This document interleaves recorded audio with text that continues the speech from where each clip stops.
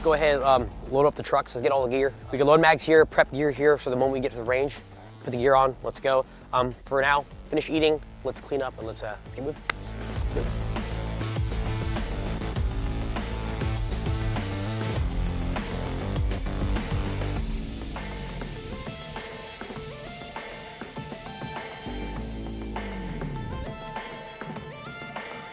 So today we're here at the range playing with brand new product from Safariland. These are the RDS holsters.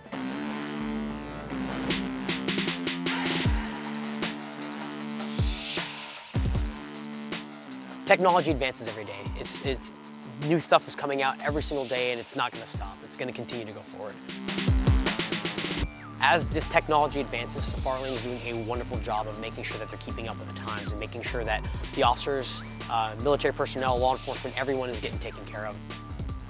The beauty of these holsters, there's actual legitimate active locking systems that keeps the weapon housed in the holsters and only going to come out when you want it to. In my testing and evaluation that I've done so far, there's absolutely no issues in terms of speed. So this one in particular is the 6365 RDS holster. So what differentiates this from most of the other RDS holsters is this gives you 3 points of retention. The first point of retention is the actual holster itself, the kydex surrounding the holster. Boom. Second part is going to be the ALS, which stands for Safariland's automatic locking system. The beauty of this automatic locking system, it's super simple. All you gotta do is get a purchase on the gun, get a grip, and with a slight motion of your thumb, you unlock the weapon from the holster itself. You can get a good draw. Afterwards, we have the SLS, which stands for the Safariland self-locking system. It's a manual hood that goes over the top of the gun, protecting the gun from coming out. As you place the firearm with the holster, there's a sway on the side, so it prevents marring and kind of scratching of anything on the gun itself.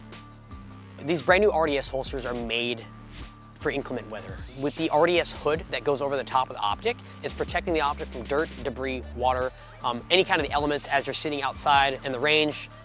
Plenty of times on previous holsters, I've ran this gun in a holster with an open top. And so the issue comes into play now. You get pools of water, mud, dirt, debris, depending on what you're doing, running around, whatever. And so when you draw the weapon with intent to use it, what ends up happening is you get a messed up sight picture. It's completely horrible to look through and it's hard. Safariland understands the need to protect this gear that's protecting us, whether it be from their body armor, their holsters, or anything of the sort. They understand the importance of protecting the gear that could potentially save your life, and that's important.